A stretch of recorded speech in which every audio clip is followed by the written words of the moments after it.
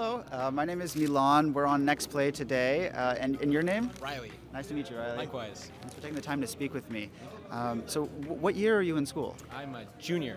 Oh, wow. Okay, very nice. And are you from Chicago? I'm from Woodstock, Illinois, so not really, but suburbs. Yeah. Outside, Yeah. but in Illinois. Yeah. And what are you studying?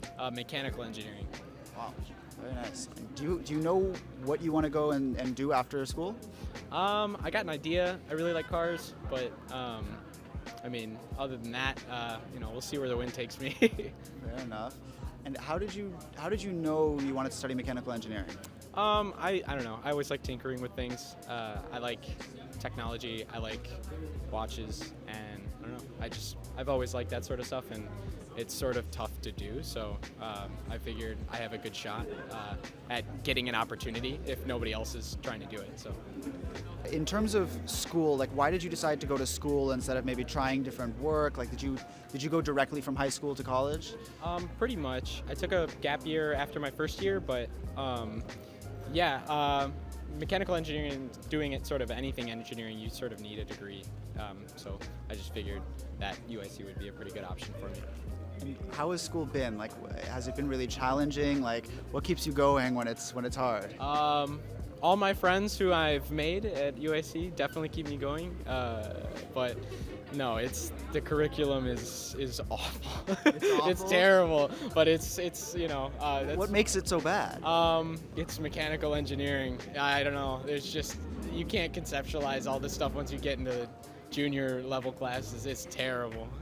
But we'll get there. Is it useful stuff? Like, you think it'll be useful to your work? Yes, that's the one thing I noticed. Becoming a junior, all the stuff that we're starting to learn is becoming more and more like, oh, I get to apply this knowledge. I get to use it, where I couldn't have before in earlier classes. I've reached like a threshold, so where it becomes applicable now, all the formulas and stuff, which is cool. And do you use AI at all in your work or in school? Oh yeah, I think everybody does.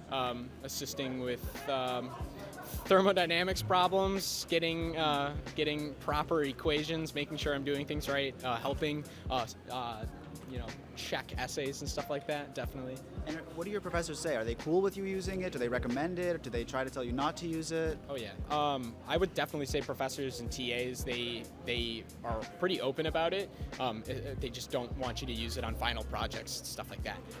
But no, yeah, they're, for homework and stuff, I mean, I don't say they would advocate it, but they definitely aren't, iron fist, my TAs use it and they are open about it, so okay. Yeah.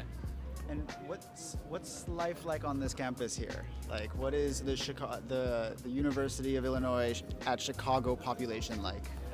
It's really, really diverse, like lots of different types of people. And yeah, I've never had a friend group like I have now with just all sorts of people from all over the world, which is crazy. But yeah, I'm just from the suburbs, and I know people who are half the people in my friend group are not born here, and it's just really cool because friends with everybody, all sorts of different perspectives. You feel like it's a real melting pot? Like, it's not like there isn't a lot of I don't know, anger or strife. It's more like people are open to difficult conversations and, I don't know, talking about the way the world is and being open. Like, what is it like? Oh yeah, I would definitely say that. I feel like a lot of people in I don't know, you see it in the media, everyone's like, college, you can't talk about what you want to talk about, but I just don't see that. I don't know, all my friends are from everywhere, and it's just like, we talk about everything, so it's like, I just don't feel like, people are, making me not say things, or I can't say certain things around, the people here. It's pretty open.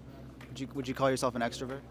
I like 50-50 in out, I guess. Sometimes both? Yeah, because I like going out and doing things, but sometimes I don't want to, I don't know. Yeah, 50-50. Yeah. Yeah. Yeah, fair enough. And how did you find that group of friends on campus? Just going to the classes, show up to class.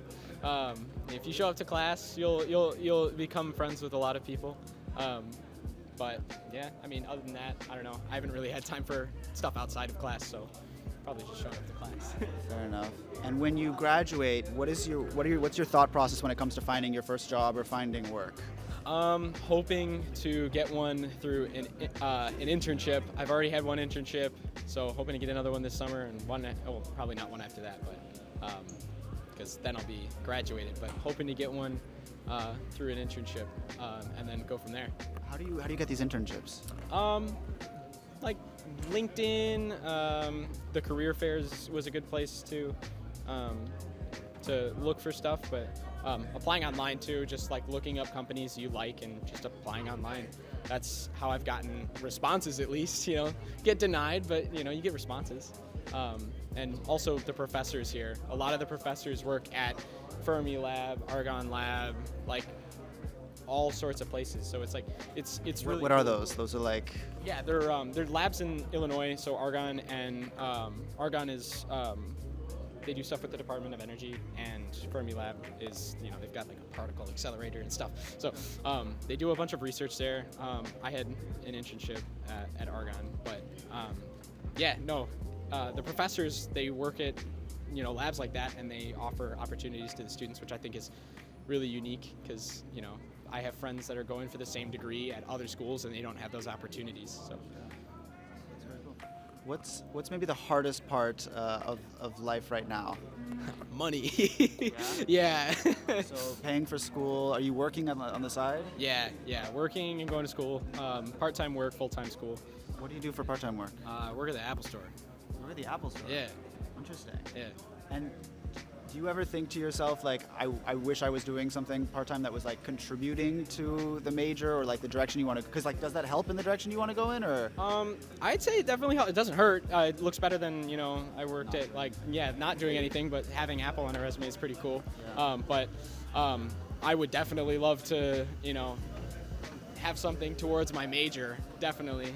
Because, I mean, helping out with tech problems is one thing, but I don't know, designing things for, you know, products and, you know, materials and stuff like that, I feel like would be really cool to have, but, you know, we'll get there. What's the coolest part of working at Apple? Best and worst. Best and worst. There's, again, a lot of different kind of people there. I've made a lot of really cool friends. And then, worst. You get shamed for not using Apple products. Really? Yeah. Because, well, not really shamed, just your coworkers are like, what the heck, you know, like, why aren't you? I recently got one of these bad boys. Wow. So my friends and I, we've been playing around with flip phones and stuff, but yeah. No way. Wait, yeah. Why? Tell me that story. I don't know. I just like, it's distracting. I don't know. I've got a. Yeah, I still have it, but like, I don't know. I just like, you know, want to take a break, you know, sometimes. So. Interesting. And your friends and you all like similar in age? Between, about plus or minus 4 years, 3 years. So like 25, 19. Everyone's on this flip phone vibe. Yeah, almost. We're moving them over. Yeah. That's really interesting. So you all call each other a lot? Well, yeah, it's a lot quicker than texting on a flip phone. But yeah, calling is a lot quicker.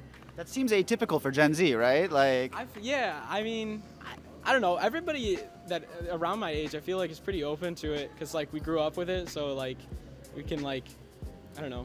I feel like people are pretty plastic. They can move around really quickly. And I feel like a lot of people don't realize that. But like, yeah, people can change very quickly, and they just need to like go do something. I don't know. That's also what it's been an exercise in, is just like, you know, you can not have a phone for a while, and you can have a phone for a while. It's like, one isn't better than the other. It's just like, I don't know, it's just fun. Okay, just a slight pivot. Like, what is culturally on campus, like from a political standpoint, what do you see on campus? Like, are people really open about talking about politics, especially as we go into an election year? Like, what is the sentiment like on campus? Are people active? Do people not want to talk about things like that? Oh yeah, lots of, I mean, at least my friends, you know, with everything going on right now, everybody's been very like open with just their, you know, speaking out for what's right, and like what what they really believe. And I feel like everybody's pretty not really afraid to talk about that sort of stuff, or show who they are And have an opinion. But I mean, Yeah. I mean, because you see it, UIC's been like pushing a lot. It's just like all of the students gathering for protests and stuff like that, and it's just really cool to see, because like people sticking up for what they believe in, no matter what somebody or somebody may say. And do you see like the side of that though, that's like people that don't go to the protests or don't share in that, and like how are they treated? Like how does that conversation go? I mean, people who don't participate in protests and stuff like that, I wouldn't say get treated any or differently or ousted. I wouldn't say that. I would just say that, I mean, even people that I know who have very strong opinions about certain things are not, they won't oust people or really treat anybody differently. If they're just in classes with them or see them around, because I mean, they may think differently, but I mean, at least the people that I hang out around, it's just treat everybody with respect and stuff like that. Makes sense. You were, sorry, an electrical engineer or mechanical engineer? Mechanical engineer. So what would be your piece of advice or wisdom that you would give to another young person who's trying to get into mechanical engineering? Show up to class. Show up to class and show up to class. Just show up to class. Because, I mean, I haven't been showing up to a lot of classes this semester, I'll be honest. But it's a lot easier when you do. It's a lot easier when you do. Show up to class and, yeah, make friends, talk to people. And deep dish Chicago pizza, are we a fan or not a fan? Good with me. Do you feel like your college degree here at UIC is preparing you to be able to be a mechanical engineer at Apple someday? I definitely think so. Because, I mean, working there and seeing what the culture is like and what is needed, and going to school here and seeing what I need to do to like mend those together is really nice. I feel like I sort of got like the cheat codes, because like I can see what is required in the culture at the workplace that I want to work at, and what requirements I need to mend those two together. And I feel like UIC is definitely, just with the staff that UIC has, they've definitely, definitely preparing. Do you need a degree to get that job? Yeah, they require a degree and most times 2 years of experience in the field. But yeah. Makes sense. Well, thank you so much for speaking with me today.